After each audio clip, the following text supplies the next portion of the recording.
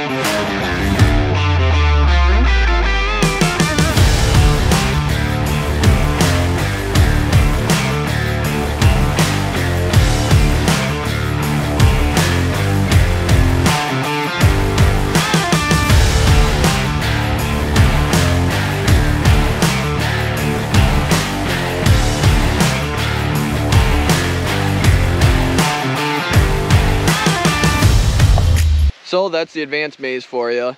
I ended up getting stuck in that roundabout once or twice, but besides that, it went pretty smooth.